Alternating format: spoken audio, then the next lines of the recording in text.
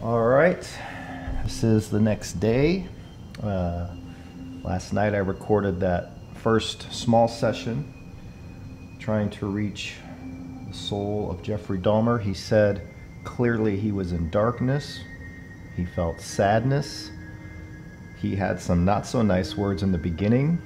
Eat me, which Debbie reminded me that was a very popular phrase back around the time when he was around.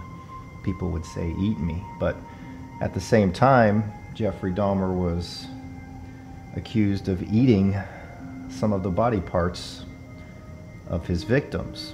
So that was really a creepy answer.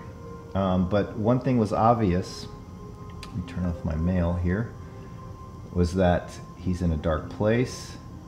He doesn't sound happy. So we're going to try again to see if we can get a little more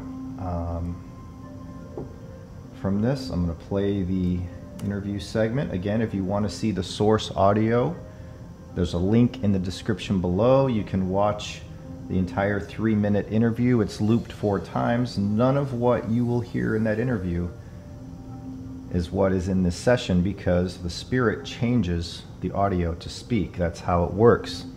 And as I said before, we really need to be, as an ITC community, to show the source audio going in. Every spirit box has source audio, whether it's a radio, a box like this, a copy of one of my boxes, no matter what it looks like, no matter what you're using, there's a source audio that is required, and it shouldn't be hidden. So this, I'm being transparent, as everyone should be.